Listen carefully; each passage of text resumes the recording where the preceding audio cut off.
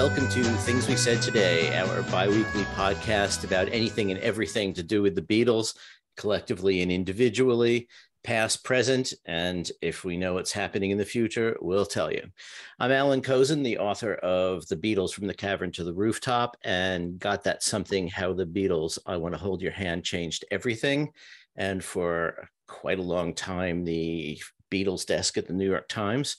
And co-author of the forthcoming McCartney Legacy Volume 1, 1969 to 73, with my co-author Adrian Sinclair. And I'm with my esteemed co-hosts, Ken Michaels, who you know as the host of the syndicated Beatles radio show Every Little Thing, and co-host of the solo Beatles podcast, Talk More Talk. And he also has his own YouTube channel, Ken Michaels Radio, which is packed with Beatles-related interviews and stuff. So you want to visit that. Hello, Ken. Hey, Allan. Hey, Darren. Good to be with you guys again. And as Ken mentioned, the other guy down there is Darren DeVivo, DJ at WFUV FM 90.7 in the New York area. He's been doing that since February 1984. That makes him venerable. And if you're not in the vicinity of New York, you can hear him and everything else at WFUV at WFUV.org. Hello, Darren. Right. Hello. Hello, Allan. Hello, Ken. Hello, Beatle friends. Everywhere. Okay. So let's see. Today we have actually sort of a theme and a half, a theme and an EP. We'll be discussing Ringo's new third EP or EP3.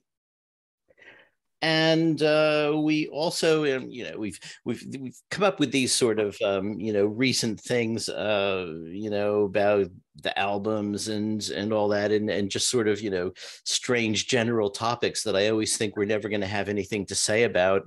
And then 2 hours later, we're still at it. So this week's is we each picked 3 of the Beatles British singles that that particularly mean something to each of us, with the possibility of one alternate American single. But before we get to that, we have Ken and the news. Okay, well, some of you might be relieved to know that the news is not nearly as long as it was the last time. But let's get started by talking about, of course, Revolver. Some more detailed information regarding the upcoming box set for the Beatles Revolver album. The new remix of the album was made possible from the new cutting-edge demixing technology from Peter Jackson's production company. The Super Deluxe CD and vinyl versions will house a beautiful book with a foreword from Paul McCartney, an introduction from Giles Martin, an enlightening essay from Questlove, original artwork from Klaus Vormann, and insightful chapters from Kevin Howlett. The big day for that release, as we all know, it's probably burned in our brains, is October 28th. On our last show, we mentioned the many releases, especially from Ringo, coming out on Record Store Day, that being November 25th. One of them we brought up was Ringo Live at the Greek Theater. That'll be coming out not only on vinyl, but on CD, DVD, and Blu-ray. This concert was available for streaming on the Coda Collection video channel for Amazon Prime members. Okay, looking forward to that. I always love to watch Ringo's All-Star Band videos as opposed to listening to the concerts on CD. It's very exciting visually. Are all those editions coming out on Record Store Day? Because I had not heard about the CD and the DVD as being Record Store Day releases. Maybe they are now.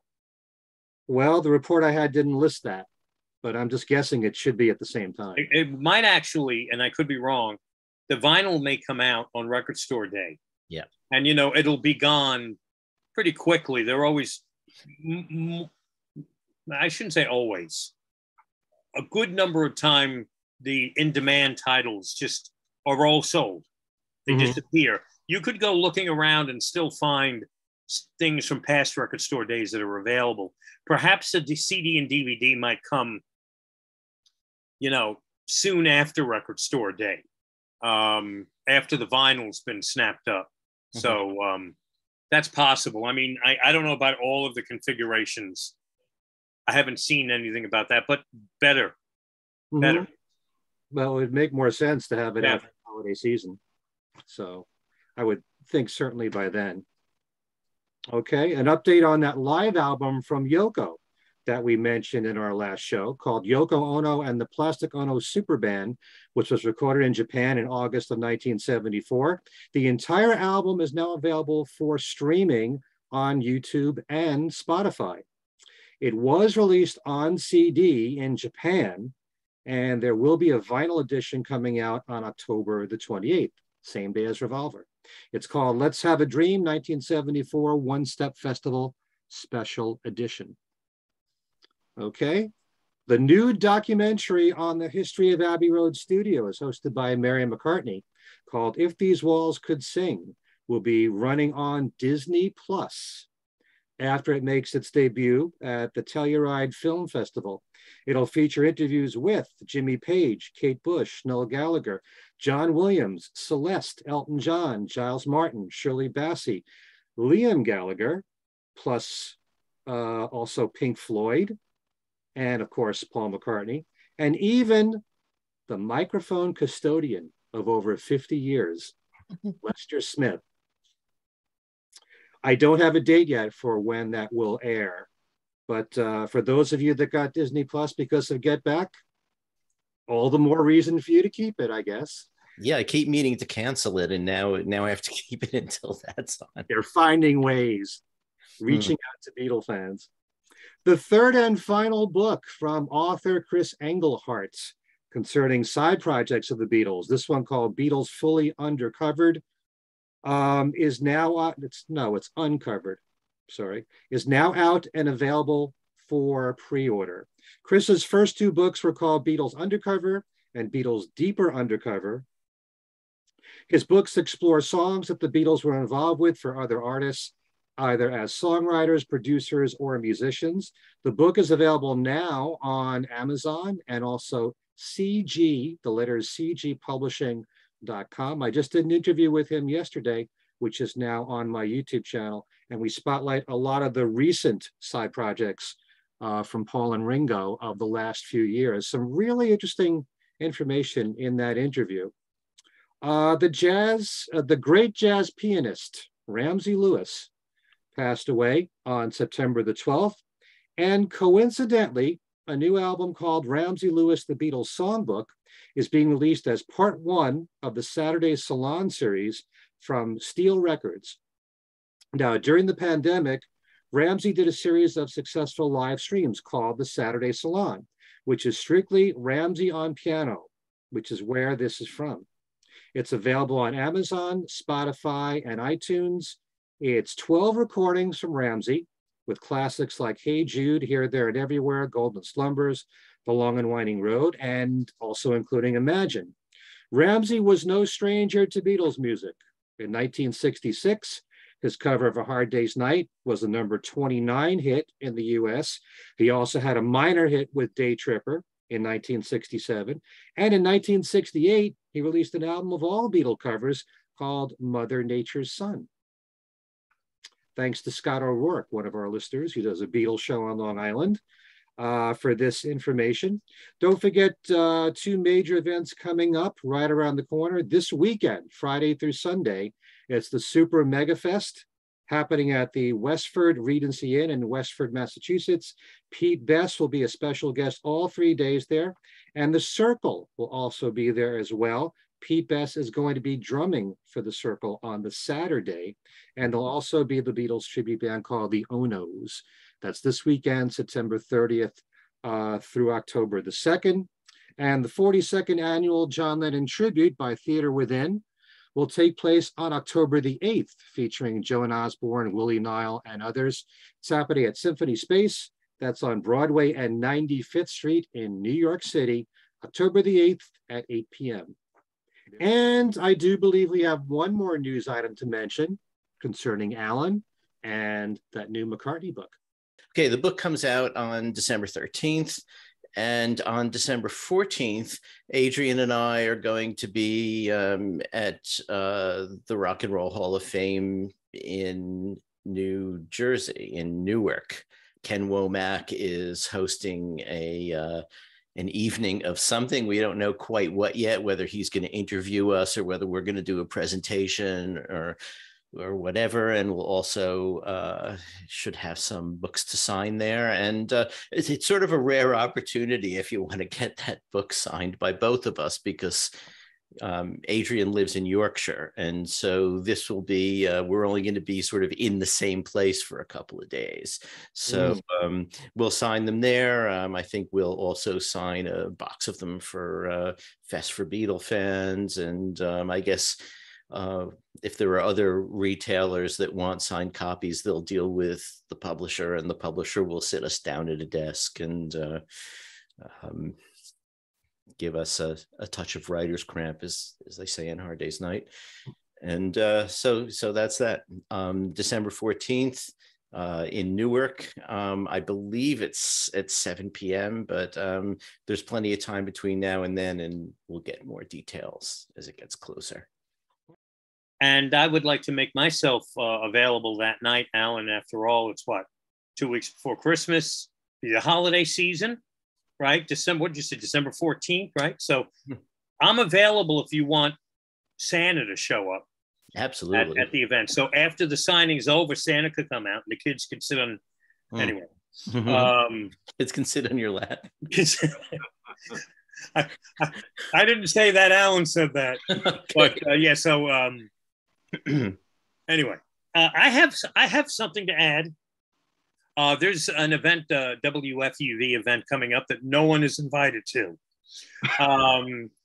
Seriously, it's an event just to let folks, to let you all know what I'm doing, that I do get out of the house when the sun is out. On actually this Sunday, which is October 2nd, at Look Cinemas in Dobbs Ferry in Westchester County. This might be something that WFUV does periodically. Marquee members are members who give a large, generous chunk of change to be yearly members, and they get invited to private, usually live concerts that we might do at clubs around New York City. For example, Rockwood Music Hall is a place that we tend to have our live performances at, but there's some other venues as well. And the idea is that as a marquee member, you get an invite and a +1 for this private event, which is not open to the general public. Tickets are not sold to the general public. And we record these performances and then air them as FUV live concerts. Membership department at WFUV is kind of looking to branch into different areas. So the idea came up about what about marquee, FUV marquee shows happening at a movie theater with a film instead of a band. So this Sunday afternoon, October 2nd, WFUV marquee members have been invited already to come to a screening of Help, which I'll be hosting. Wow. And I don't exactly know what it's going to entail. There'll be a little introduction and whatnot, and then they'll show the film Help. And if it's successful enough, and I don't see why it wouldn't be, we'll periodically do these things again. There's already been talk about another one involving Easy Rider. That's to be seen if that's going to come to. So that'll be Sunday. Something I'm hosting that I'm looking forward to is this FUV marquee event. Now, of course, if you'd like to support WFUV and become a member, go to WFUV.org. And all the information about membership is there, different amounts that you can give, different items that you could get as thank you gifts. And that includes marquee membership, the amount you'd have to give. And so if that's something that intrigues folks, not so much for this Sunday, but for any, for supporting public radio in New York City, WFUV.org. Go check that. So I will have a report on how I did introducing a movie that came out when I was 3 or 4 months old. Well, I'll tell you, with a film like Help, the two of you, I'm sure, would agree with me. If WFEV shows films like that, they could, dare I say it, rule the world. don't we rule it already? No. Shocking. Monstrous. All right. Well, that's all the news there is this time out. So back to you, Allan. All right. So we'll start with Ringo's EP3. Another 4 songs, just like the previous 2 EPs. And actually, the first one had 5. The first one had 5? Yep. So the next 2 were such ripoffs. But, and I'll just point out that, I think last time I talked about how the Revolver set, because of, the mono and stereo could fit on the same disc and all that stuff, that it wasn't very green. Here we have now 3 EPs from Ringo for a total of 49 minutes and 23 seconds, and 3 pieces of plastic, 3 jewel cases. And, if you want to complain about it not being very green, it's not very green. But of course, from my point of view, the major issue is that having space for 3 CDs when it could be 1 CD on my shelves, that's a major issue, because shelf space, you get to a certain point, you have to start like double shelving behind each other, and you don't want to have to do that because you can't find anything. Anyway, why don't we talk about the music on this disc, and we'll start with, who wants to start? I did enough yakking. What? I did enough yakking. So. Oh, you did? Okay, so you can rest your voice while Darren tells us what he has to say. Ringo could put out an album of, and I'm going to enjoy it because I just love Ringo. How can you not love Ringo? And these 4 songs are 4 solid songs. But if there was only one criticism that I would give it is that he's locking into a same thing. And it goes back to what I said some years ago about one of his albums, is that at the time of his parting with Mark Hudson, I was ready for a change. I was ready for Ringo's albums to not sound so Hudsonized. Okay. But as the years have passed and we have distance from the Mark Hudson produced material, I do miss what Mark Hudson brought to the table, because he knew he got it with Ringo beautifully, and he put Ringo in a cast of musicians, of characters, whether they be writers or musicians or a changing revolving door of guests on albums. And it really added such a special flavor to those albums that I now miss. At first, Liverpool 8 and what was it, Why Not, I guess was the one after that. I liked a little bit of the cleaner production, even though I think the production after Mark Hudson was a little hit and miss on Ringo's releases. As we come through the years now, and now we've got these 3 EPs, I sort of do miss what Mark Hudson brought to the table, because in the case of EP3, as much as I enjoy the 4 songs,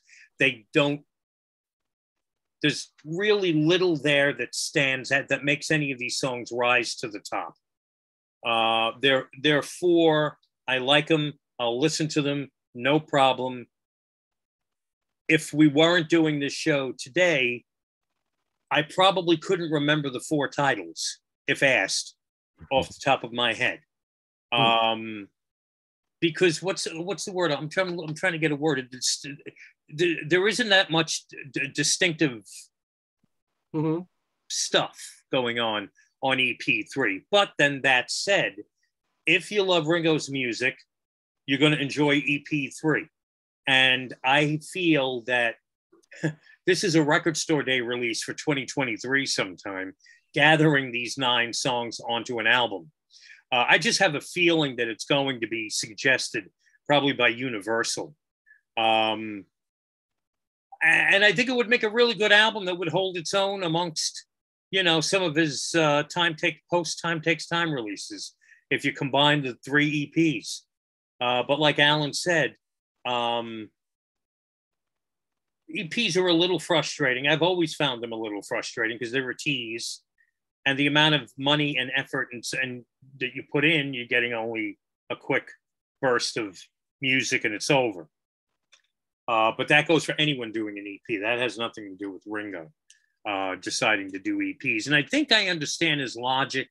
If he's going to spend a lot of time recording 10, 11, 12 songs for an album, and turns around that a fraction of the people remotely interested are buying that album, instead they're cherry picking songs to listen to and moving on, then why make the album? Might as well just put 2 or 3 or 4 or 5 songs at a time on EPs. But I think ultimately the people who cherry pick the song or 2 they want to hear are going to do the same thing, whether it's an album or an EP. So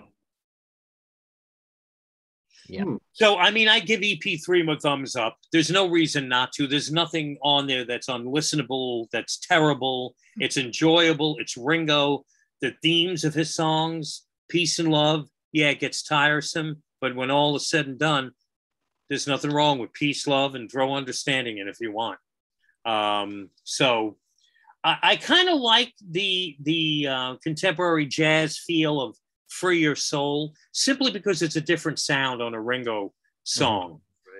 Dave Koz, if I'm not mistaken, it's Dave Koz on sax, and I'm not sure who the guitarist is, but it's really nice. It's Jose a nice Antonio Rodriguez. It's a nice curveball, like some of the previous EPs had a little bit of a reggae flavor to them. Free Your Soul is sort of like the nice change of pace on this batch of songs. So listen, I give it a thumbs up. I don't expect anyone who's marginally interested in Ringo or just getting into Ringo to run out and buy it. It's for people like us. It's for the diehard hardcore fans. And again, he's 82 and he has not slowed down a bit. In fact, it seems like he's getting more active as he gets in his 80s. So be thankful that EP3 is there, and be thankful that at the rate he's going, sometime in the late winter, I bet you he pops up mentioning his next EP. Okay. So, Ken? Well, based on everything Darren said, it opens things up to, can go off on a tangent here. But I know that I've said in the past that I love the work that Ringo did with Mark Hudson, and think, along with Time Takes Time as an album, represents, the best of Ringo in his solo career, with the exception of the Ringo album from 1973. But the thing that I love about when he worked with Mark Hudson is that the songs were really strong. They were all arranged very well. He had a great band with the Roundheads, and he added some superstars here and there to help out on individual tracks. But they were kind of like a bandy album. The Roundheads became a tight band, especially by the time of Choose Love. I think even Ringo was saying that it was more of a band album. But there's also this feeling that I got that, so many of the songs were very Beatlesque. And I think that was Mark Hudson's input in there. He said to Ringo, you're a Beatle, you should be proud of it. Scream it to the heavens. And there are times when I think it was overdone. But still, despite all of that, the songs were strong, which is what matters the most to me. On the other hand, if you're talking about the period following Mark Hudson, one could say it was a more interesting period because Ringo was writing with different people, not just with the Roundheads. You had various people like Dave Stewart, Richard Marx, Gary Burr, also from the Roundheads, was in there, Gary Nicholson, Van Dyke Parks, Peter Frampton, Todd Rundgren, whole bunch of people, Steve Lukather. And I think because of that, there was a lot more variety on Ringo's albums. And I think that the subject matter changed from song to song. It wasn't all peace and love. And now, in recent years, it's becoming more about peace and love and positive messages. And that's where Ringo's head is at. I think that for some people, as great as that is as a message, it can get monotonous. And sometimes it might even sound a little preachy. Ringo's telling us, how to live and how we can turn our lives around and stuff like that. But given the choice of having this and having no new music from Ringo, I'll take new music from Ringo any day. What I like about the EPs is that Ringo is having a good time. It certainly sounds like it. I like the way that it's produced. The only problem I have with the production is that there are times when I think Ringo's vocals sound a little bit distant from the microphone, with a little bit maybe too much echo or reverb. I wish it was more up front, because I love Ringo's vocals. Okay, plain and simple. I'm not the least bit embarrassed to say I love Ringo as a vocalist. And I do like the songs. I think that they're well constructed, even if for the most part it's the same message in every song. The song World Go Round, which was written by Steve Lukather and Joseph Williams. Williams is also from Toto. The two of them have been writing songs together, and they also wrote Not Enough Love in the World, which was a really good song on the previous EP. Positive message. I love the words in there. And I especially, when it comes to the production, I love Ringo's drumming on all the albums that Ringo has co-produced with Bruce Sugar. You hear it more in your face, more and more, and it's more apparent on this EP. And so you get to hear all the fills loud and clear. And I love all the background vocalists that Ringo has had in the last few years. Zelma Davis adds so much to these recordings. I didn't know if I'd ever say that, because now those female background vocalists add a lot to Ringo's songs, and they mix really well with Ringo's vocals. Much like if you want to go all the way back to Oh My My, okay, you had Martha Reeves on there in the background and some other female singers. But it's now becoming, to some degree, part of Ringo's sound, having those background singers. I like all the songs on here except Everyone and Everything, which is the Linda Perry song. It's a song that no matter how many times I hear it, I can't remember how it goes. It just doesn't stick in my head. But the real gem on this entire EP is Free Your Soul. And because of the fact that it has a really nice jazz feel, and as I said on the other podcast that I did, Talk More Talk, when I hear the intro, I feel like saying Smooth Jazz 101 with Ringo Starr, because it certainly fits that format. I can certainly, Dave Koz is one of those artists, the sound on that, the sax from Koz, the guitarist that we mentioned, Jose Antonio Rodriguez, the acoustic guitar that he's playing is so clear. It's really pretty. And it's a light, breezy song, and Ringo's vocals fit really well for that. So to hear something that's different for Ringo, I would call this, light jazz, smooth jazz. That was a nice surprise. And I don't go into Ringo's new releases thinking that this is going to be some album or EP that's going to set the world on fire. All that I'm looking for are songs that, plain and simple, I enjoy, that are just good songs, that are, done very well in terms of vocals, in terms of arrangement, instrumentation. And most of the time I like the songs that Ringo gives us. Maybe not every single song, but most of them. And I'm just glad that he's still doing this. If this is how he wants to do it, 4 songs at a time, once he gets 4 songs done, he's ready. It can go out very quickly, fairly quickly. And like I said, I'd rather that he keep doing this than not release, anything at all.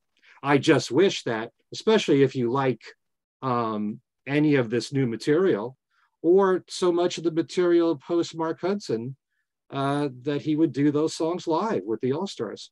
Mm-hmm. Not only that, but as I've said many times, so many of the songs that are on Ringo's post Mark Hudson albums have members of Ringo's all-star band in them. If you've got Steve Lukather in there and they wrote a song together, We're on the Road Again. And here he is, Steve Lukather's in the band with Ringo, and it's a great rocker, and it would, I think, do very well as a live song. Why not do that? You got Colin Hay writing a song called What's My Name, which Ringo shouts out in every single one of his concerts, and he's in the band. You know, it's a perfect setup to do a song like that. Ringo seems very proud of the music that he puts out today, but he doesn't feel like that should be part of the All-Star Band shows. That's something entirely different. Just play the songs that everybody knows, which is a shame because he's put out so much great material. The most recent song on the, well, two songs that he does on this current tour are Photograph and I'm the Greatest. And that's 1973. I wish he'd do something later than that, you know. Anything from Time Takes Time on, I'll be very happy, you know. So, and even in the stuff in between from 74 up until Time Takes Time. But I really enjoyed this. 3 of the 4 songs especially really worked for me. And that's about it. I'm glad that it's out, and I hope he keeps making more of them. Okay, I guess it's me. Okay, you know, if he wants to do it as an EP, maybe he could put them in a, you know, thin cardboard slipcase so that, you know, you have more shelf space to put the 3 on. Not to mention materials. I don't understand what he's doing with this division between live and studio work. I mean, he definitely is into the studio work, and I understand why he's into the studio work. You know, these things are work to put together, and especially, you know, he's doing a lot of it in his home studio. There are a couple of other studios listed here as well, but you know, it's not like you just sort of go in with the band and play. No one does that anymore. And, you know, now it's been for decades now, multi-tracking and adding and, you know, tweaking and doing things. You go to that kind of effort. Why not play it? You put out a thing with only 4 songs on it and you're on tour. You should be playing all 4 of those songs. You know, I mean, it doesn't take that much of your concert percentage wise. It shows that you believe in what you're doing, which we sort of know he does, but I don't understand the bifurcation between, you know, this part of me is an oldies act and this part of me is a working musician putting out new stuff. You know, I don't understand why he doesn't integrate those two. I mean, he obviously he must have thought about this and have some rationale. And perhaps, you know, when someone interviews him, they should ask him that. One thing you can't forget that's easy to forget is that a Ringo concert for Ringo alone is like a third of a concert. Right. So he's got to share the spotlight with members of the All-Star Band. So that reduces what he can put out there and perform even more, squashing out Back Off Boogaloo or What Goes On. And the newer things don't have a chance then. Why he contradicted that in recent tours and kept performing Anthem, even though that was no longer on a recent album, that I didn't understand when he had, you know, something new. Right. I'm surprised What's My Name has not become a go-to song on these last couple of tours. You have to think that Colin Hay wrote that thinking that it would be. Yeah. You know, and also We're on the Road Again. You know, you write songs like these, you're kind of expecting them to have a life of their own, you know, in concert. But anyway, about these 4 songs, World Go Round is catchy. It's well played. It's well recorded. All of these songs are well recorded. Very good sound. Although, you know, since we've brought up the Mark Hudson era, What I liked also about the Mark Hudson era was the variety that he brought to these albums. You know, every cut was not like every other cut. It was, you know, he would do different things. Every part of the album had a distinct personality. And it's hard to say that with these things, you know, with the exception of Free Your Soul, because of Dave Kozinn and Jose Antonio Rodriguez, obviously has a completely different personality than the rest of these. I had mixed feelings about it. You know, to me, if you say smooth jazz, you might as well be saying Andrew Lloyd Webber. I'm out of here. That said, you know, about halfway into the song, Dave Koz's sound sort of abandoned that smooth jazz sound and got a bit grittier, and I like that. You know, and I was happy that he did it. Also, I thought Jose Antonio Rodriguez's playing was just beautiful. Nylon string guitar, I really enjoyed his little solo in there. It wasn't very long, but it was nice, and it's an important part of the texture of that song. I like the idea that Ringo is doing something that pushes his boundaries a bit, but that's only one of 4 songs, so that's only 25%. I think I'd have liked to have heard some experimentation on, you know, each song, make each song a bit different, and play them live as well. So that's basically that. You know, Ringo's voice, I've talked about this before. There's, you know, Ringo has an extremely recognizable voice we've been listening to on at least one cut per album all our lives. And it's very characterful. It's not, you know, as he said the first time I interviewed him in '89, you know, I'm not out there trying to be Pavarotti, you know, and I'm not trying to break anybody's brains. Those were the 2 things that he said that, you know, really characterize everything he's done since '89.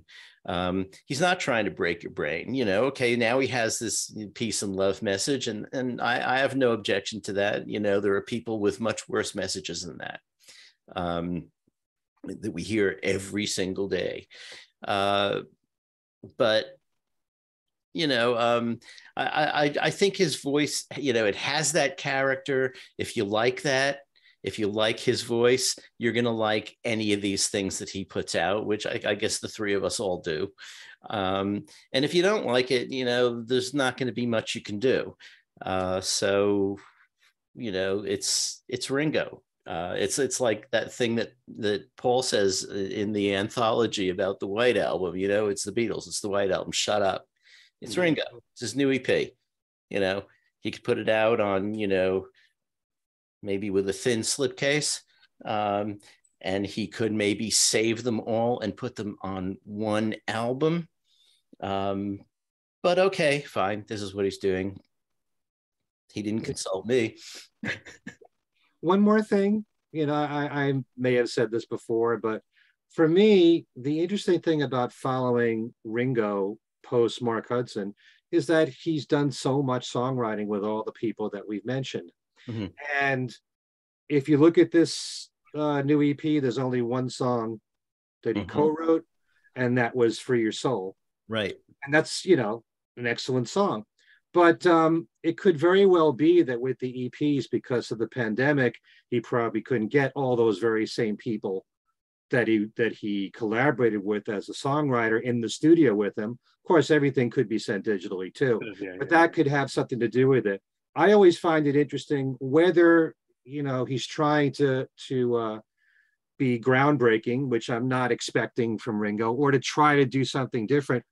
I still find it fascinating when he writes with different people because the subject matter is different. The styles on those post Mark Hudson albums, song for song, is different. The production is similar, but the songs are about different subjects. So, you know, I like his writing with Richard Marx in particular, and Dave Stewart, really all of them.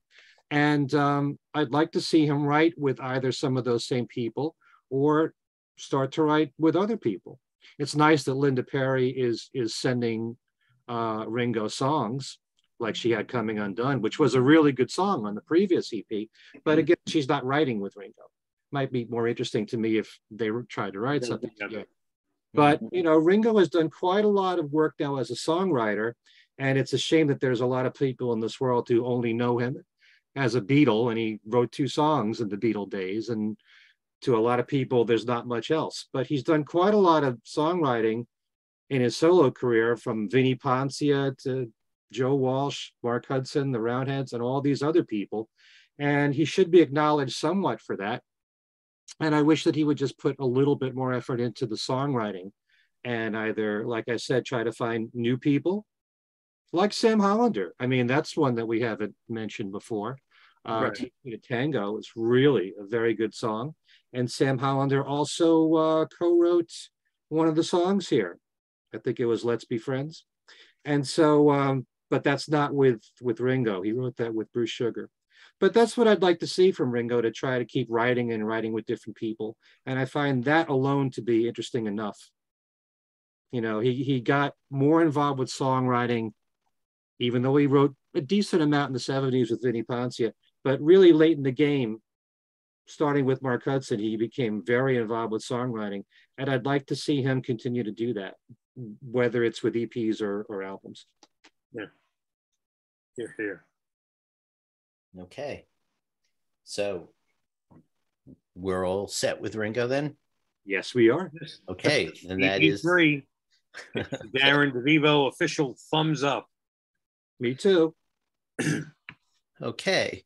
That's a cool cover too. We're waiting for Allan. Thumbs up. Okay.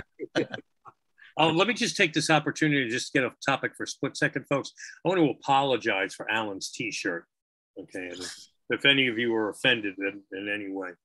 The Yankees are the Beatles of baseball teams. Oh, God. Let me get my world's smallest violin out. The only blemish on his record, we're going to forgive him for this. So, he's a great writer, great speaker. Just concentrate on that. And as a present to Allan, someday, I promise you, we're going to get Andrew Lloyd Webber on this show. Oh, no, we're not. Yes, we are. Anyway, so topic 2 is each choosing 3 singles. Do you want to talk a bit about what was behind the idea, Ken? We needed another topic. So, I know people like countdowns and top 3s and top 5s and top 10s.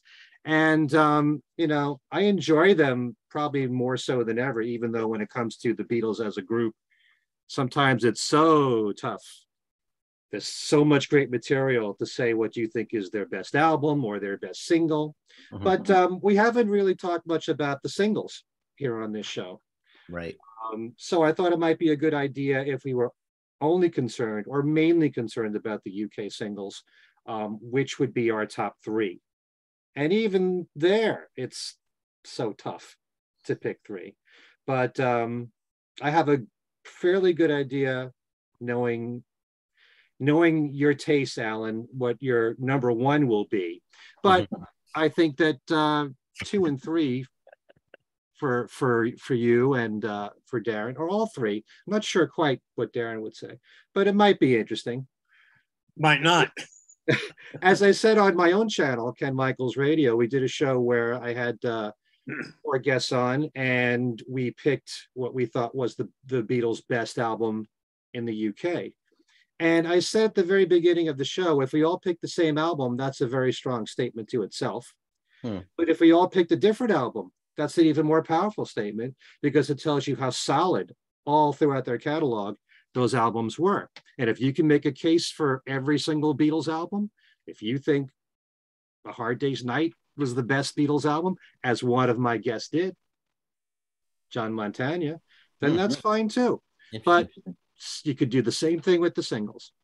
Everyone's got different opinions and they're all valid. So I always find it interesting to hear different opinions. Maybe we should take a minute to, discuss a bit about how they regarded singles as opposed to albums, because they really did think of them in most cases as completely different things. It wasn't so much a question of, let's take a couple of tracks off the album and put them out as singles. I mean, they with only a handful of exceptions, the singles tended not to be on the albums.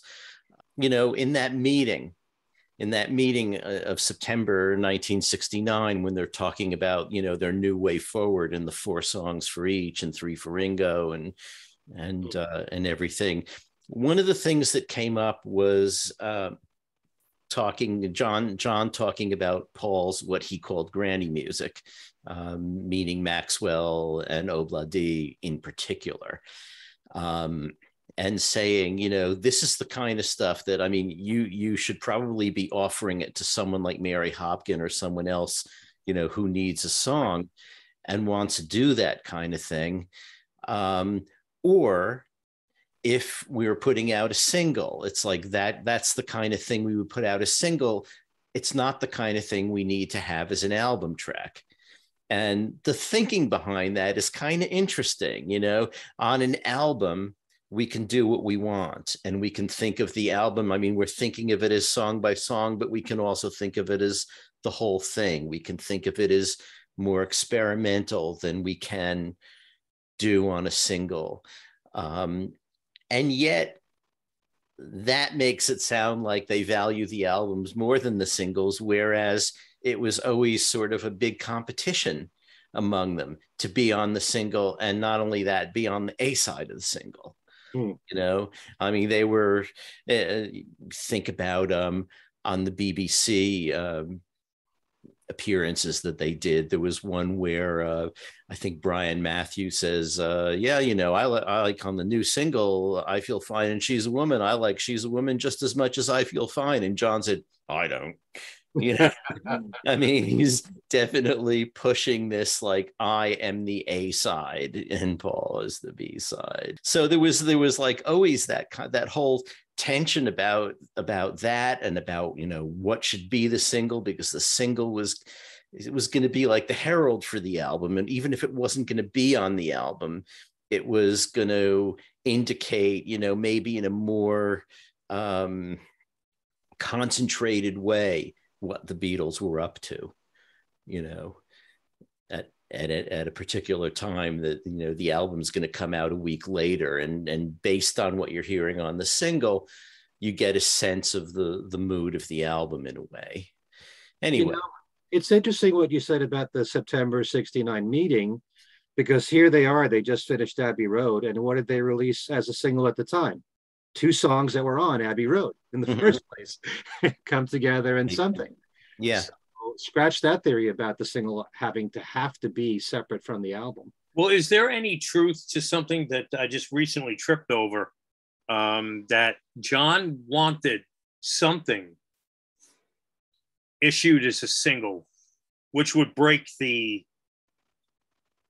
probably was, I don't even know if it was a rule, but the pattern of not releasing singles off their albums, but break that by putting something out for the purpose of putting George in the spotlight with one of his songs on the A side of a single, not to give George an A side, but to give George the spotlight with a song that could thus open up a path for a solo album or a solo career. I guess at that time, maybe being a dual career, because the breakup wasn't necessarily, you know, it was still very vague. I don't know if that actually was Lennon's thinking, and why ultimately EMI agreed to release. Probably didn't have to agree, but probably said, all right, let's put something out as a single. I think John wanted to encourage George at that point. I think John was in, you can even see it a little bit in the in the Get Back film, when they come back after the meeting, and John and Paul are talking, and John says, you know, basically he's hurting, and we didn't give him anything to make it better.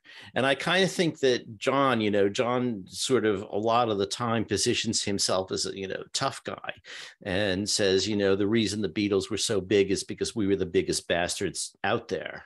And he likes to think of himself that way. And yet you see these little things like that conversation in the Get Back film, and his pushing for something to be on a single. as more sensitive than he liked to admit being. That's what I think was behind that. I've always found singles versus albums in the Beatles world to be a little confusing. But that's probably because what Capitol put out in the United States often conflicted with what the Beatles wanted to happen and what was getting released by Parlophone in the UK. Right. Combined with the fact that, being younger, I'm learning about the music. I was learning about things after the fact, after they had been out in the 70s, trying to figure out, oh, wow, why would this be on, like in 1979 when I ran out and bought rarities, brought it home, and realized, oh, wait, this is a British album, and look at the songs that are on it and go, half these songs ain't rare. Not rare because in the United States, they were on albums. Right. Very confusing, to the point where I've actually made a list, which I periodically update just to remind myself, this song was on this US album, this UK album, not a single, but because it gets all cloudy. So I don't know if this is true, but every UK single was released independent of the albums, every one until something. Well, except for, like Hard Day's Night and Yellow Submarine, and there were a few.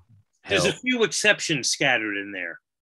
Can't buy there are a few exceptions. Now, in the US, you had singles coming off of albums, and you had albums that were built using singles.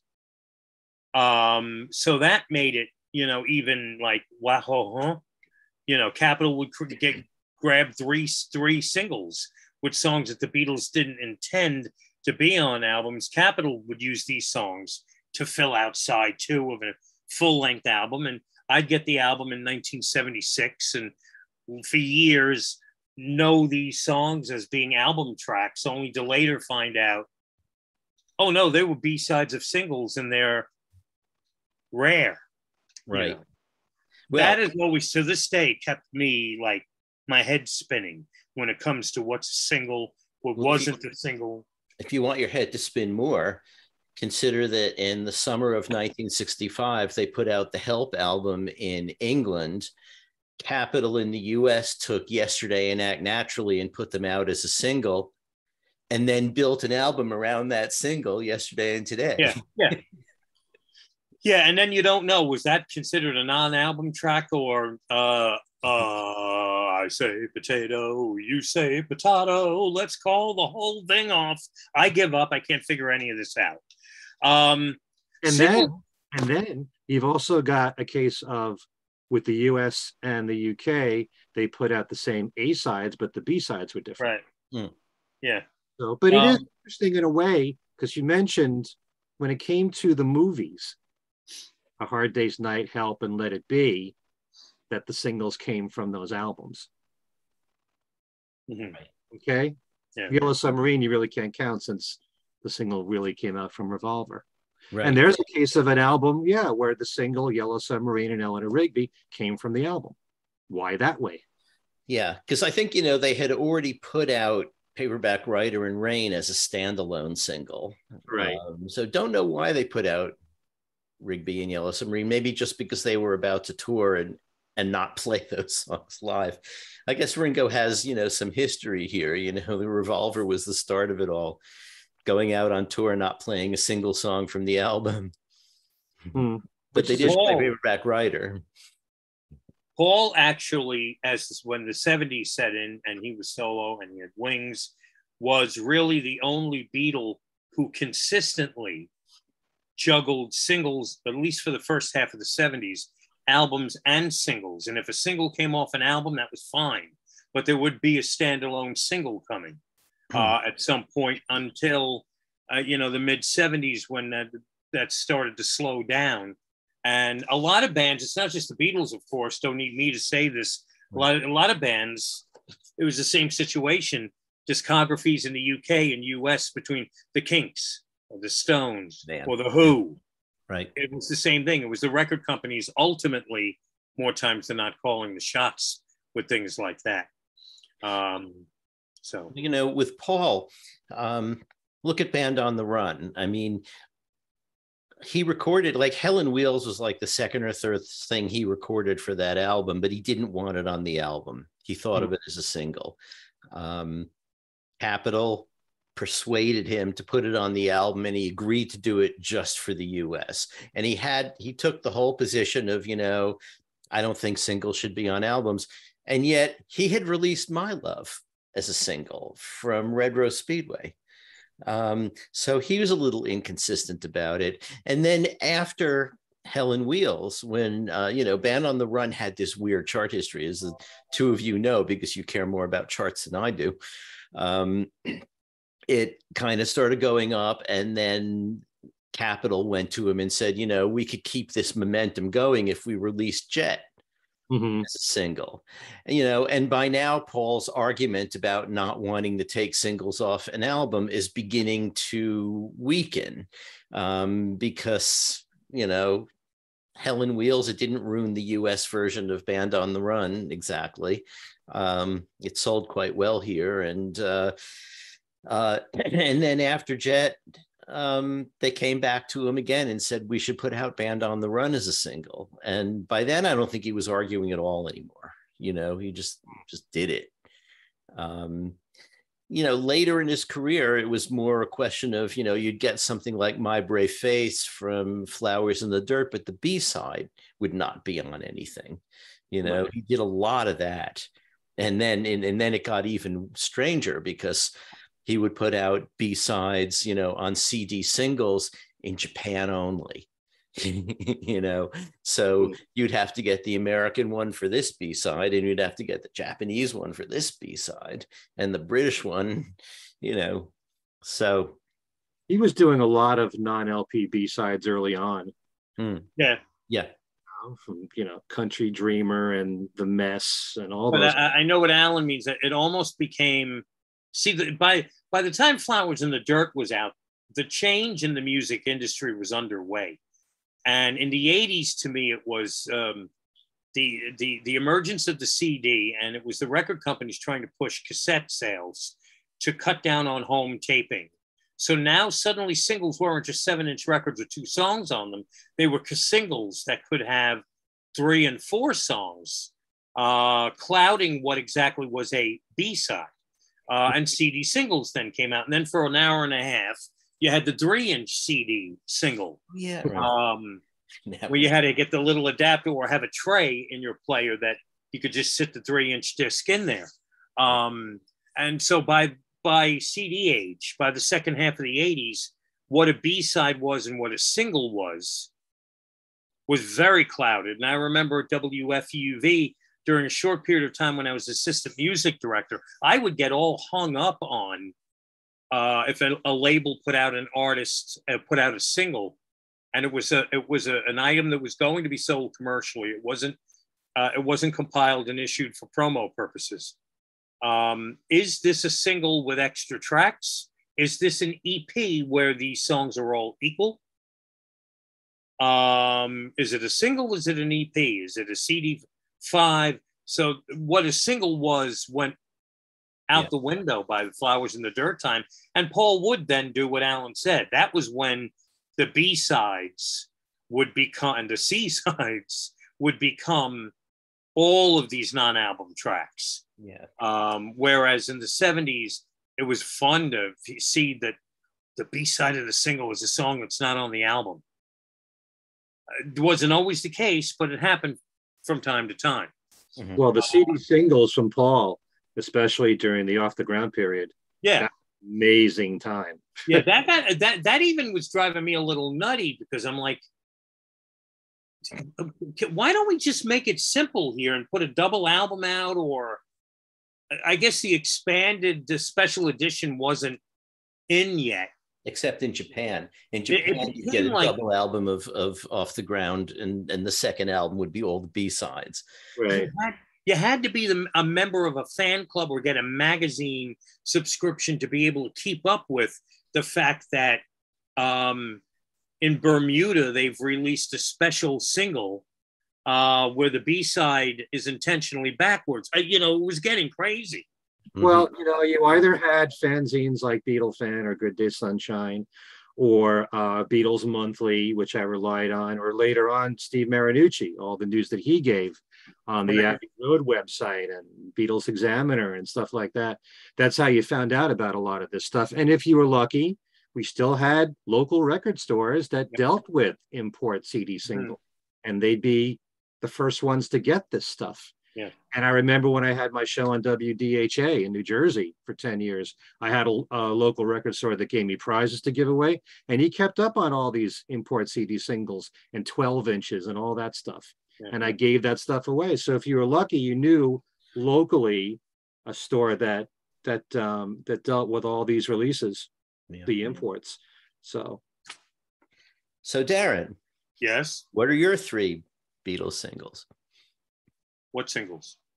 No, I'm sure. To tell you the truth, when Ken suggested this topic, I just picked up a pen and wrote them down, and that was it. There was no thought involved. What I feel are the best. Now, I took it from, this is me saying these are the ones that I pick that I think are the best. They are close to being my favorites, but I think these are the best. And to me, there was no debate. Concentrating on UK singles, but these 3 singles were also US singles. Capitol wasn't messing around with these singles. Okay. No messing around from Capitol. The number 1 single, I think, is the greatest single ever released, is Strawberry Fields Forever with Penny Lane, the concept single. Mm-hmm. And to think that this kind of goes back to what we were talking about a few minutes ago. They go in, we're going to make a new album, we're going to make new music. They record Strawberry Fields Forever. They record Penny Lane. They record When I'm 64. The record company wants a single. All right. Here's Strawberry Fields Forever and Penny Lane. Cross those off. Wow. That's confidence in your abilities. You know what I mean? Cross those 2 songs off. We'll just come up with 2 others to replace them.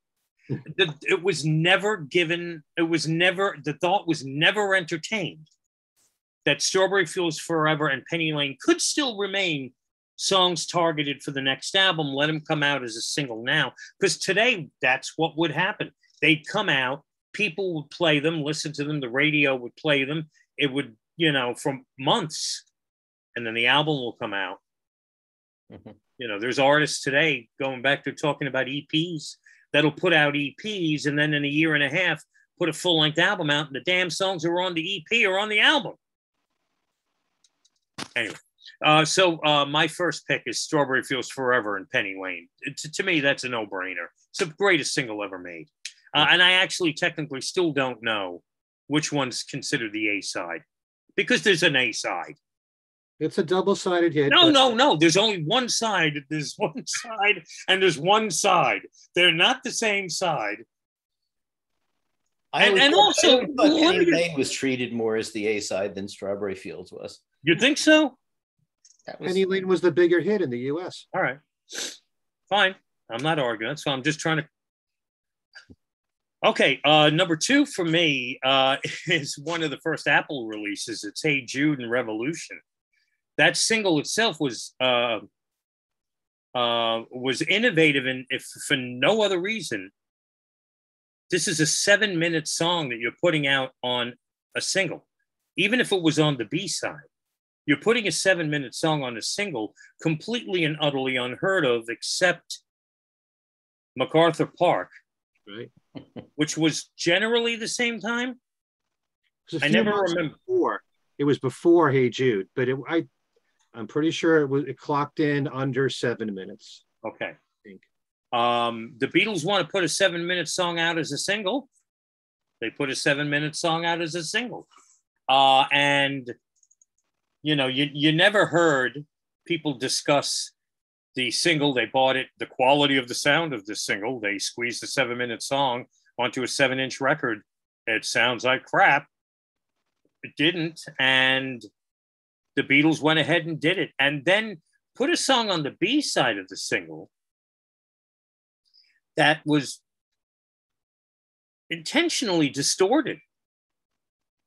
And what would be the case when I was a little kid, more times than not, my singles sounded like crap. I'd play them on a little phonograph. Half the times they were warped when I'd bring them home, or the pressing was bad. If singles were coming out today, I'd end up in a loony bin because I'd be exchanging till I got a perfect pressing. Mm-hmm. You put out a distorted song as your B-side. And not to mention that these are two of the more important Beatles songs ever, period.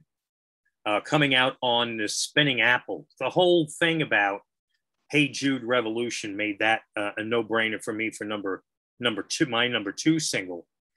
Number 3, maybe a little more is my taste. To me, it's the perfect example of power pop. Is Paperback Writer with Rain. You talk about all these great songs the Beatles have come up with, and then you hear Paperback Writer and Rain, and you go, son of a bitch, those 2 songs are better than what I was just heaping praise on. Killer songs, great rock songs, the start of power pop on a single, both sides, Paperback Writer and Rain. So those are my 3 picks for the best Beatles singles. UK releases, but they're also US releases. And my little, US pick, unique to the US market, that I found a little tricky. Because you're like, oh, the B-side, that's a good B-side. That was a good B-side too. But so I went with the one that started it all here. I Want to Hold Your Hand, backed with I Saw Her Standing There. That's a powerhouse of a single. In fact, I actually think I Saw Her Standing There is a better song. It's a more powerful song. It is actually a pre-power pop song.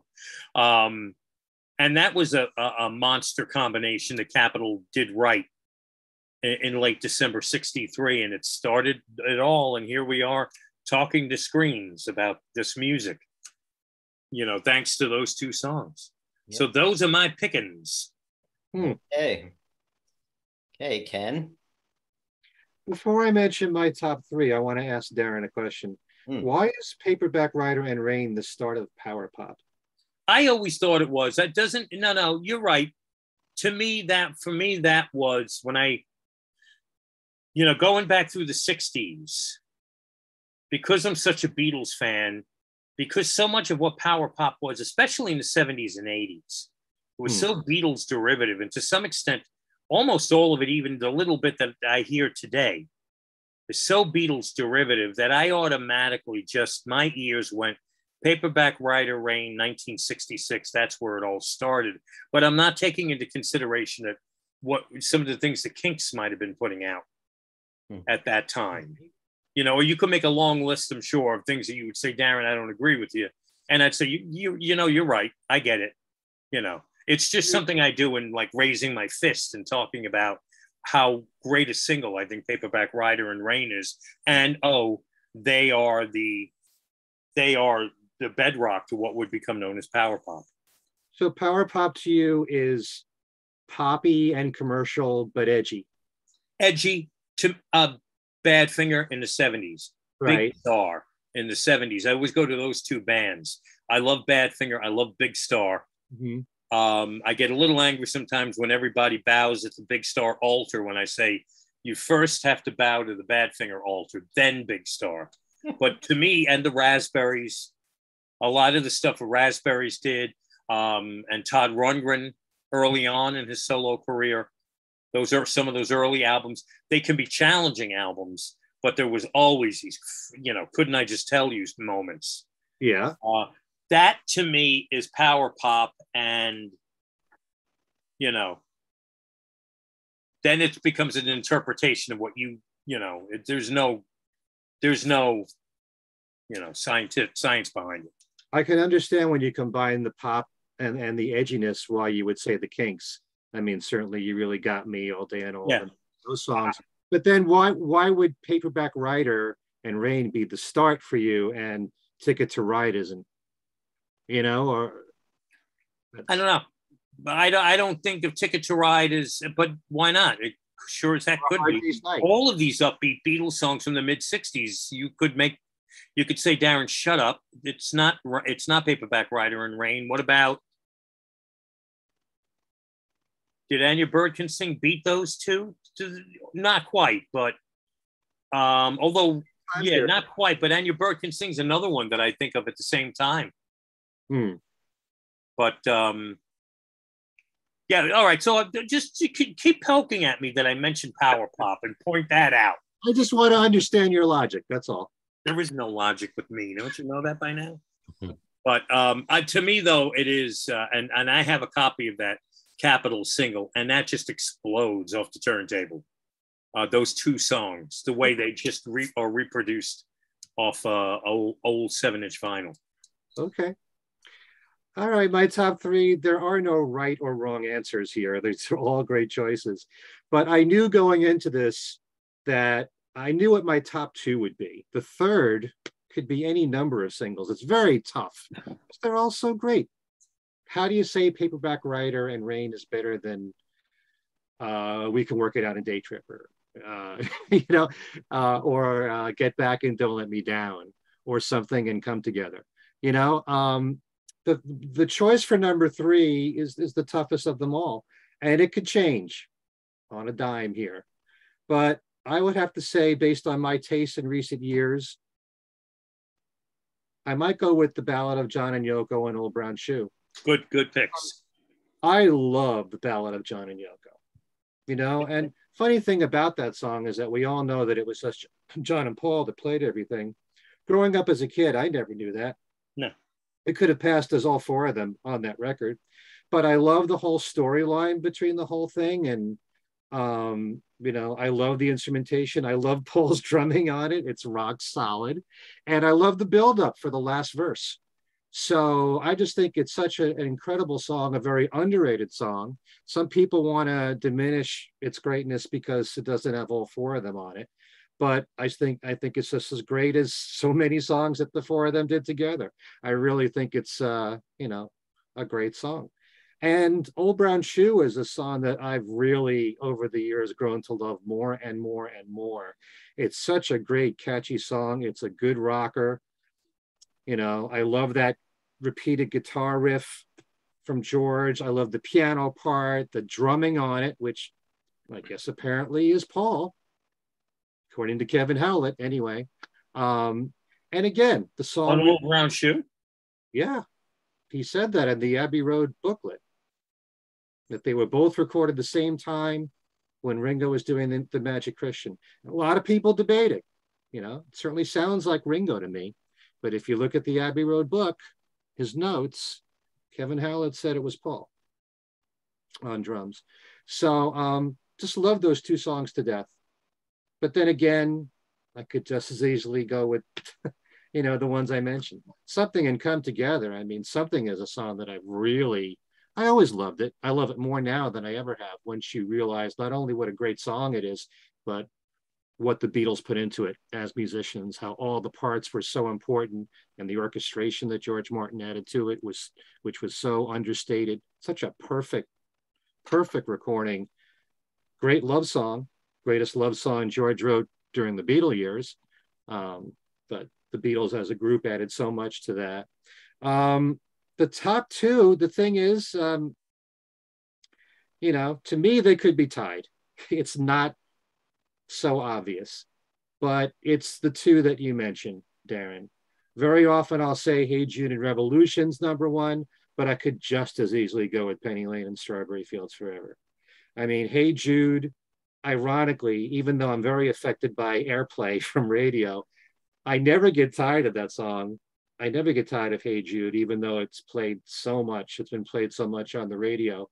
One of the greatest melodies ever, one of the greatest vocal performances ever.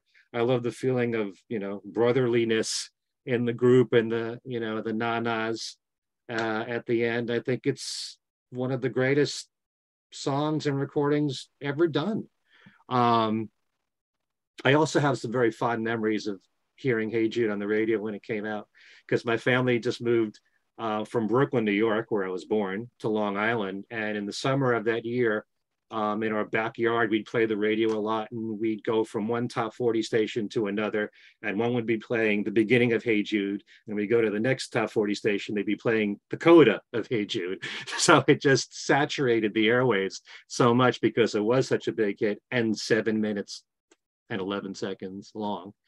And Revolution is one of the greatest rock songs ever. Love the vocals, love the screaming in there. Nicky Hopkins' piano part, which adds so much. It's one of their greatest rockers, without a doubt. And then you can make the case in point for Penny Lane and Strawberry Fields. I mean, Penny Lane is one of the most perfect pop songs that's ever been written and recorded. It isn't just the song itself, it's the whole arrangement in the song and the brass and everything that George Martin brought to it. I mean, it's such a well-constructed song overall, and like you said, Darren, a concept single. You know, songs evoking memories of, you know, your childhood days in Liverpool from both of them, and one of the best examples, if not possibly the best example, of the competition between John and Paul, how they rose to put out their best songs together. And Strawberry Fields is you know, an amazing song and an amazing production. And with all the work that was put into it that we all know about, with 2 different versions at 2 different speeds, edited together, and how that all worked, and all that George Martin brought to the table with the arrangements, with you know, the brass and strings, and it's just such an incredible accomplishment, and so different sounding for its time and for a single, and so dreamy. You know, it's one of the greatest psychedelic songs ever. So to me, it's really a tie. It's very tough for me to say which is better.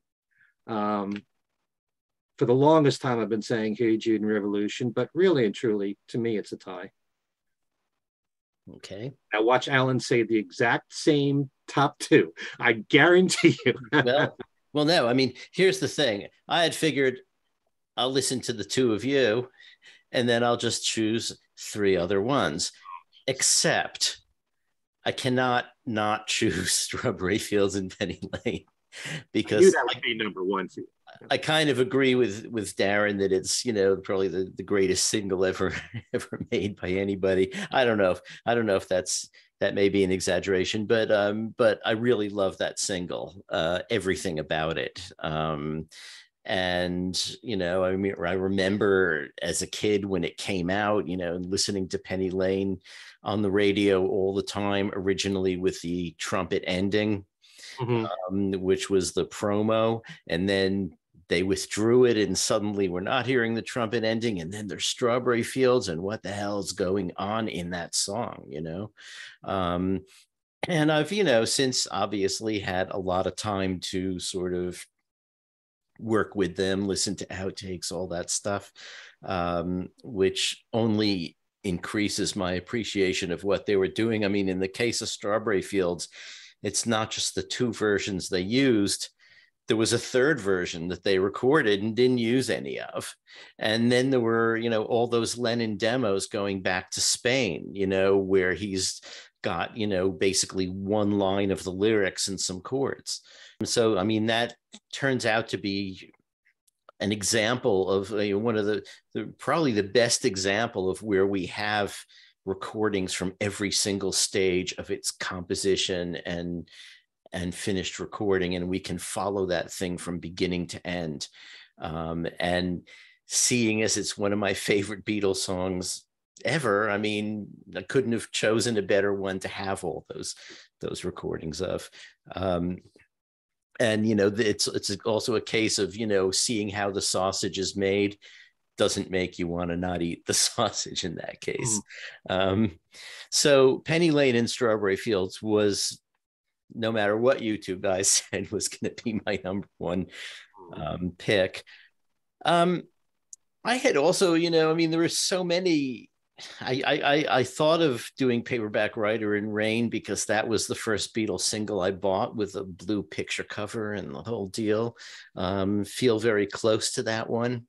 But so instead, I'm going to do We Can Work It Out in Day Tripper. We Can Work It Out and Day Trippers.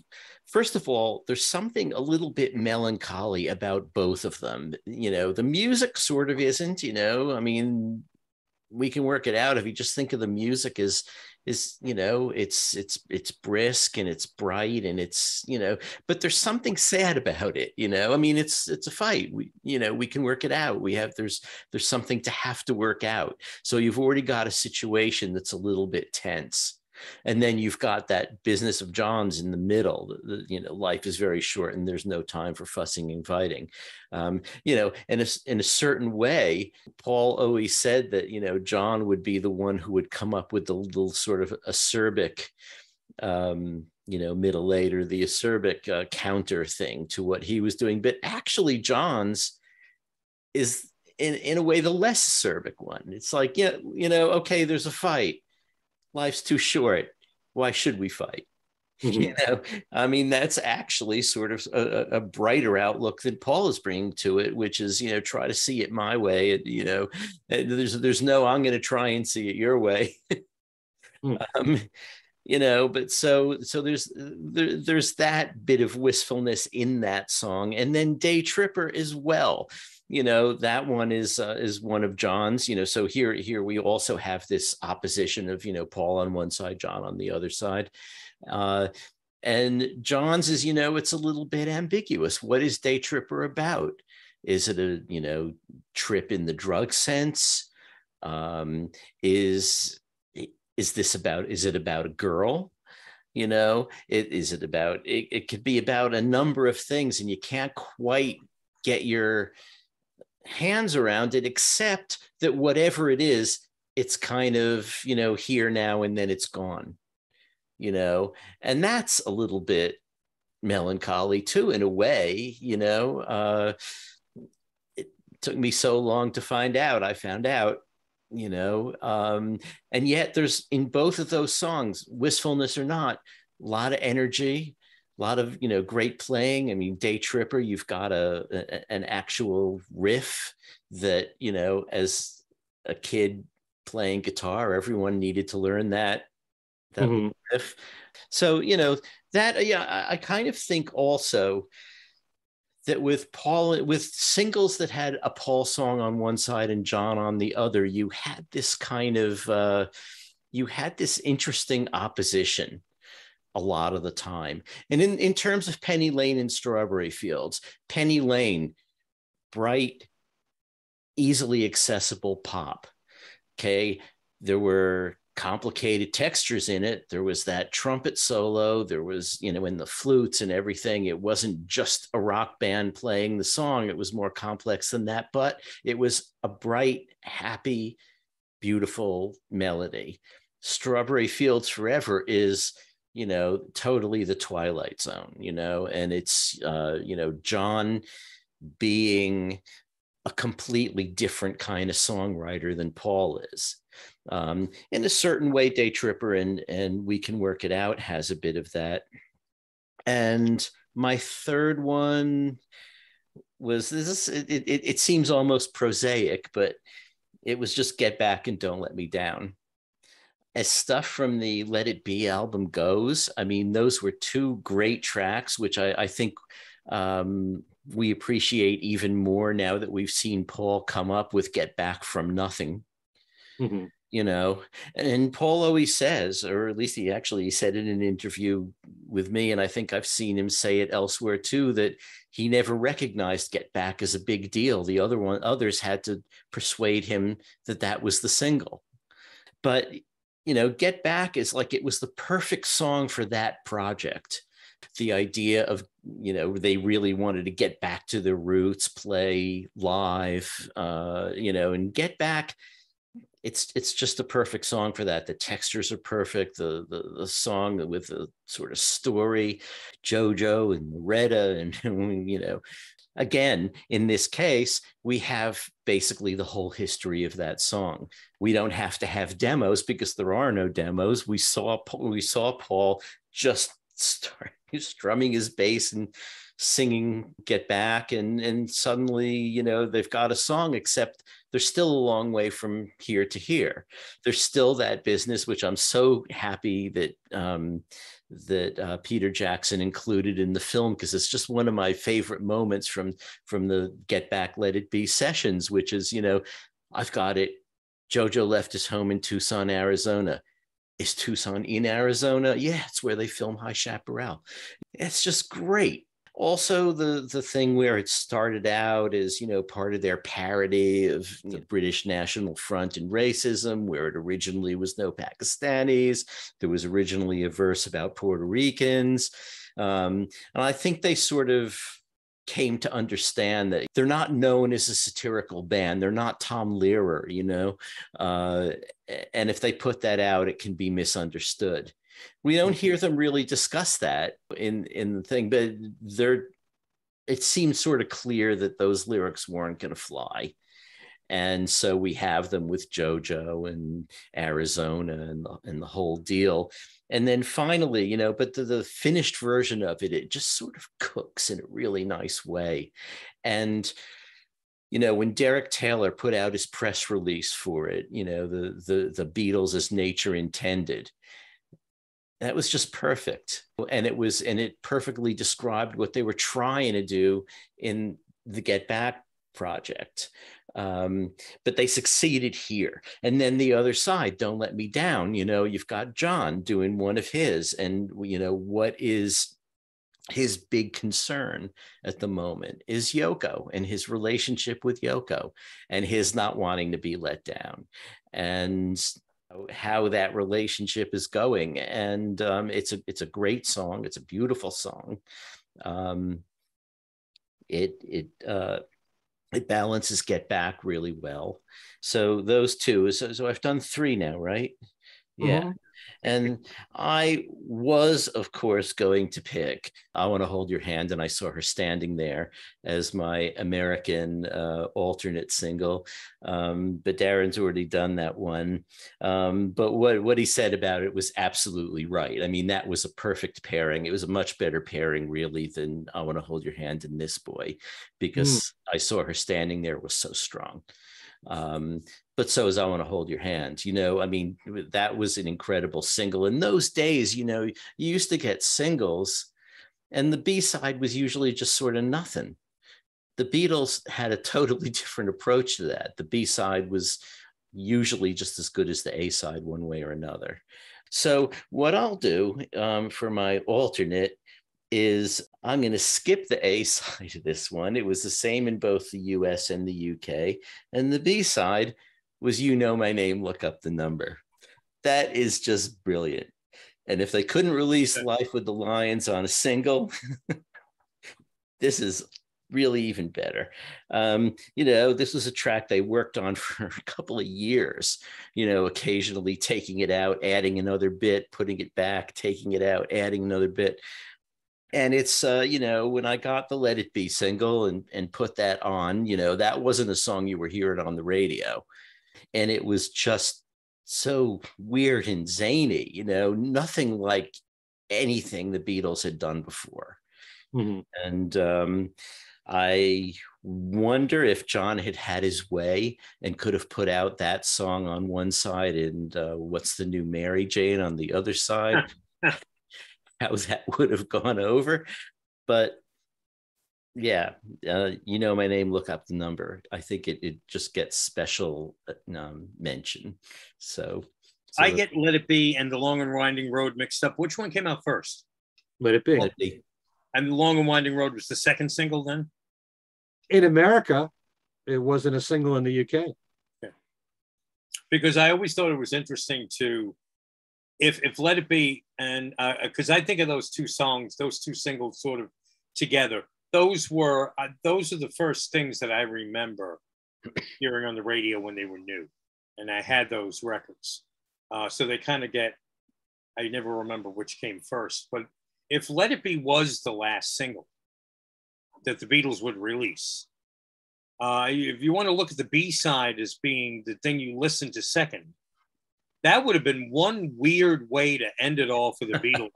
that you know my name, look up the numbers being the last thing that they put out. Yeah. My theory was that Long and Winding Road came out as a single just because Allan Klein wanted to annoy Paul, because it wasn't announced as a single until after Paul objected to the string arrangement on it. And it was sort of, oh, and by the way, we're putting it out as a single. So perhaps the Beatles' plan of attack was that Let It Be would be their, well, Let It Be would be their last single. Well, you know, if Allan Klein was the one that instigated the release of The Long and Winding Road, right, as a single, and that wasn't necessarily the plan of attack that whoever made these decisions at that point within the band and Apple, and Let It Be was thought, all right, this will be the single, the only single from the album. And what the future is going to bring, we're going to have to see, because John's there, and then maybe they were thinking, let's put something off the wall on the B-side. Right. I would have thought somebody at Capitol would have made that decision about The Long and Winding Road. He could have taken a suggestion from Allan Klein, but I'd be curious to find out, because the Beatles, just about every single they released went either number one or top 10. Would You Know My Name, Look Up the Number have become, I can't imagine it being a number one record, but maybe just on the strength of the Beatles name alone and the uniqueness of it being so radically different for them, could it have gone top 10? I don't know. Well, think of this as an alternate universe. The Beatles had put that out as an A-side. It being the Beatles, it got played all the time. And then everybody started making records like that. And see, maybe somebody has to explain to me. And if maybe someone wants to email or message me, do it simply like you're writing to a 5-year-old. What made the distinction of, all right, this single is going to be a double A-side single? There had to be a decision made. If you look at how George's My Sweet Lord and Isn't It a Pity was clearly released, at least in the US, with the double whole apple, because the two songs were meant to be treated equally. Although, again, you're talking, I'm 5 years old. I don't ever remember hearing Isn't It a Pity on the radio, but it might have been. It was My Sweet Lord was the song. And then how Billboard, if you look at charts, if you look at lists, you'll see where Billboard will include the B-side as part of the hit. Get Back and Don't Let Me Down was a number, well, that's UK, wrong column. Okay, where's the US column here? Okay, yeah, so, you have like a case where I don't think of something like Baby You're a Rich Man being a charting song. It charted. But in the United States, it was a top 40 hit. Yeah. Number 34. What made it so that the single was selling because of the B-side getting played? Did radio stations stop at some point emphasizing All You Need Is Love? And how about the times when Billboard would have the singles kind of listed together as A and B side, something and come together, both number ones? It can be very confusing. Yeah, I never understood that. But I'm pretty sure that We Can Work It Out and Day Tripper went out as a double A side, I think. At least in the UK, because the Beatles wanted it out that way. Yeah, that's how it's listed here in the UK, a number one, right, songs, as opposed to two separate entries. It is very confusing. For many years, it wasn't until Come Together and Something, all the double-sided hits would chart separately. Now, the sales, obviously, for these singles were exactly the same. It all came down to airplay. and that determined where each right. one was placed. There's a lot of singles, especially from Elvis Presley, where both the A side and the B side charted separately. But for some reason, I don't understand what it was. I need someone that knows the history of all this. It wasn't until Come Together and Something when both were considered a double A side hit. And it's for that reason that both those songs are on the Beatles One. Both of them are listed as number one songs. Here's another one. In the United States, both The Long and Winding Road and For You Blue were number one hits. I don't think of For You Blue as being a number one, but the way it's listed here on Billboard's Hot 100, that single was a number one. The single. Well, For You Blue didn't even chart on its own, but it's listed here as like, you know, I mean, the way this list I'm looking at here is they have the peak position for each song separately. So yesterday, One, Act Naturally, 21. I don't think of Act Naturally as a hit, but it was a hit in America. Here's the thing. I mean, this is only going to confuse all of us even more, because we've always heard the Beatles in the US had 20 number one singles. Use the word singles, because if Come Together and Something were both number one hits, they really had 21 number one songs. At least that's the way that I look at it. You know, if you look at the solo careers of the Beatles, George Harrison had My Sweet Lord, Give Me Love, and Got My Mind Set on You were all number one songs. So he had 3 number ones, but do you really count Isn't It a Pity as part of the, you know, then you have to have 4 number one songs. But nobody looks at it that way. I think everybody thinks it's My Sweet Lord that was a number one hit. We've got to get someone who's a bigger chart expert on this show. I mean, I know where they charted, but the explaining of it all can be a little bit confusing. There were times, because I love following the charts, like in 1975, John Denver had a double-sided hit with the song I'm Sorry and Calypso. And I think that they're both considered, because it went to number one, both of them are number one songs. So it has happened, probably not that often at all, but yeah, it is confusing. I wish I could say more about it, but I know that the starting point for all this in the US was with Come Together and Something. Okay, so there we have it, our look at the Beatles singles, other ones we could have picked. It's all great stuff. And but for this time, maybe we'll revisit this and have to each choose all 3 different singles. But let's just go around and give everyone our contact information and all that stuff. Starting with Ken. Okay, first of all, let me grab something here. Excuse me? Coming very soon to my website, kenmichaelsradio.com, I will have a special contest in which you could win a jigsaw puzzle right here. This came out a few years ago, and it's called A Magical Mystery Tour of 100 Beatles Songs. Mm-hmm. There's 3,000 pieces. Wow. Jigsaw puzzle. Yikes. And you will find 100 Beatles songs that you can find once it's all done. If you're into that kind of thing, I'm going to be giving away 3 of these through my website. And there'll be a special contest that will run from October 4th through the 10th. And usually when I have a special contest, it just involves writing down songs that I post on my special contest page of Beatles songs. Sometimes it's solo, this time it'll be Beatles.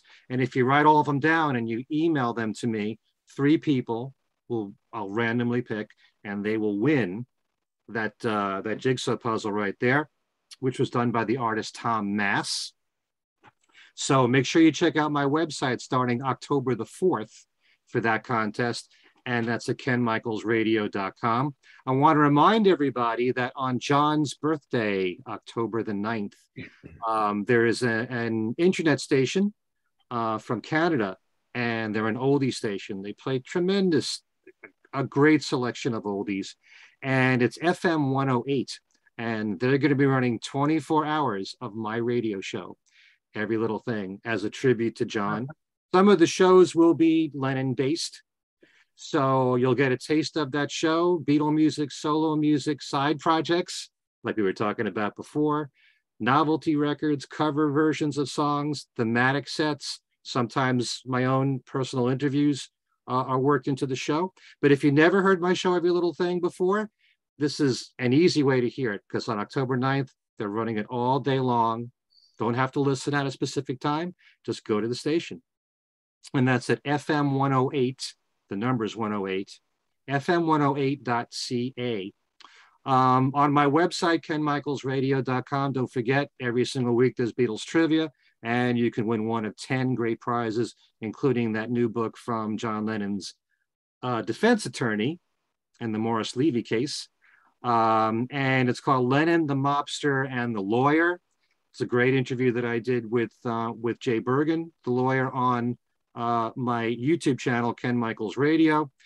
Speaking of which, I just did an interview with Chris Englehart, who, as I mentioned in the news, just released his new book, Beatles Fully Uncovered. Did I say undercovered before? It's uncovered. And it includes all the Beatles solo projects from the group years to the solo years. He put out 2 previous books, and what he's done is take all the information from those 2 books, updated information from that time, added all the new entries, put it all into one book. And it just came out, and we talked about a lot of the recent side projects, especially from Paul and from Ringo, some things from George Harrison, where he played slide guitar, another artist that you may not know about. Side projects is part of the Beatles history that I am very fascinated with. And as I said in our interview, it's a whole other world. And Chris even said some of George Harrison's best slide guitar work is what he does for other people, not just for himself. Yeah. So again, that's at Ken Michaels Radio. And on my other Beatles podcast, Talk More Talk, a solo Beatles video cast, next Monday, which will be October the 3rd at 9 p.m. Eastern, we'll mark our 100th show. All right. So we've been on since the start of when Egypt Station first came out. And so we're going to be doing something that we did for our 50th show, which we'll do a Rack Our Brain show. That's when we invite 25 of our listeners, and they'll be live with us on screen. And they will be asking us any questions that they want that are opinion-related questions on the Beatles. It's not trivia questions. How we feel about certain things, Beatles and solo Beatle-wise, our feelings about the Beatles, maybe feelings about the show that we do, you know? But we're actually going to have 25 of our listeners or viewers be a part of that, and that'll be on our YouTube channel. So check that out, Talk More Talk, a solo Beatles video cast next Monday, which is October the 3rd at 9 p.m. Eastern Time. Okay, and please subscribe to all these channels. Ken Michaels Radio, Talk More Talk, and of course, things we said today. Hey, Darren. All righty. You can listen to me at WFUV weeknights, Monday through Thursday only, not Friday, starting at 10 p.m. till 2 a.m. and on Saturday afternoons, 1 until 4 p.m. at 90.7 FM in the New York City area and 90.7 FM HD2. We're in college football season now, and WFUV broadcasts Fordham University football games.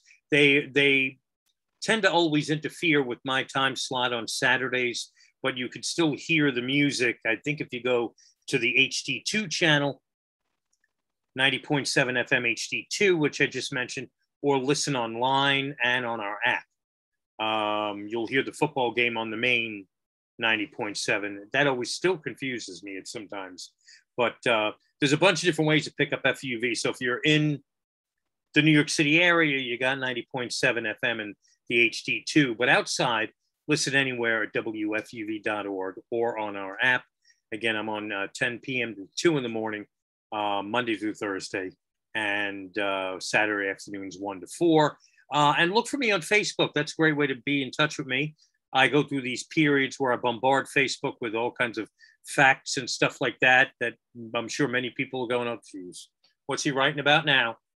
But 2 Facebook pages, Darren DeVivo, you send me a friend request or like or follow the other page, which has got a longer name, Darren DeVivo, WFUV, DJ and Beatles podcaster or something like that. Sometimes those pages are unique. They have stuff that's not on the other, but so it's double the fun or double the boredom, one or the other. I'm not sure. Okay, so you can find me most easily on Facebook. I've got 2 pages, Allan Kozinn and Allan Kozinn Remixed. We also have a McCartney Legacy Facebook page where, occasionally we'll put up a little article about something and people get into discussions about it. Richard Buskin has a podcast called Buskin with the Beatles, and I periodically turn up on that. And lately, Richard has been playing a bunch of the interviews I did writing about the Beatles for the Times. He's done a few of my McCartney interviews, a few of my Ringo interviews so far.